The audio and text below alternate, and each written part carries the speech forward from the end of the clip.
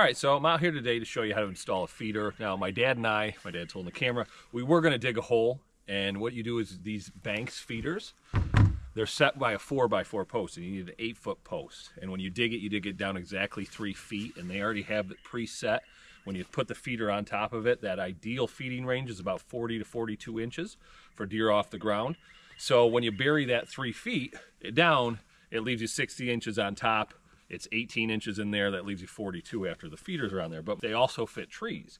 So we found this perfect tree. I have a perfect tree stand set up over here, about 25 yards away behind us.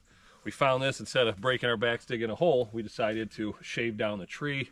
You're gonna see my dad did a little bit of handiwork here and cut it perfectly, and it fits right on the feeder. So what we did is we measured it about 60 inches to the top. This slides down about 18 inches, and then those feeder depth should be about between 40 and 43 inches.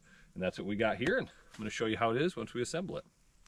So if you have big hands, this part is extremely hard. So I'd pre-assemble the bottom before you put it on, because you might need somebody else's hand size.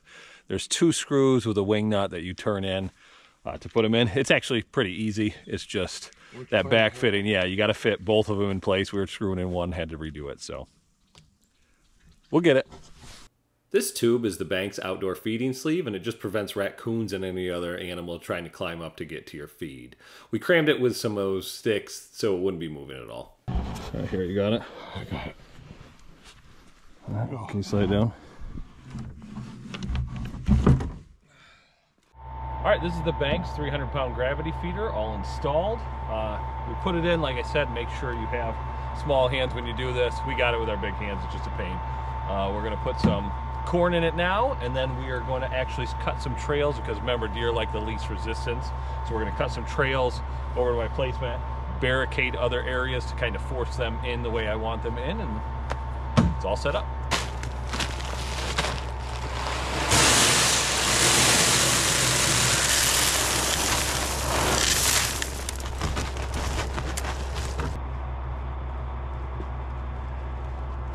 I do want to note that there are 2 latches on the top that are very easy to pop on and off to get that lid on and off. So when you have to put in whatever you want to put in this feeder, it makes it simple.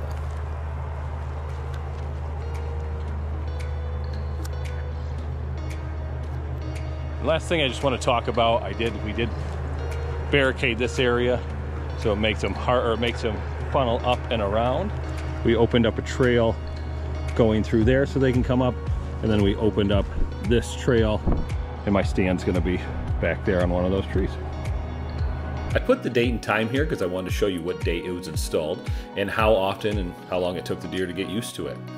If you look in the bottom right corner, you'll see the days. This was the night of the 13th. The deer were next to it, but they didn't eat out of it. The 15th here, I didn't have really any action the 14th. The 15th, they just kind of smelled it and moved on. Here it is, the 16th. This is a piebald yearling that I watched all year. I nicknamed him Jim, and he was actually the first one to take a bite out of the feeder. And that was on the 17th, so that was 4 days. And then, if you notice, on the 18th, a whole group of more mature doe now come in with the fawns, and they started eating out of it until well, who doesn't like a good fight by the feeder? And then they'll come up and take a bite out of it.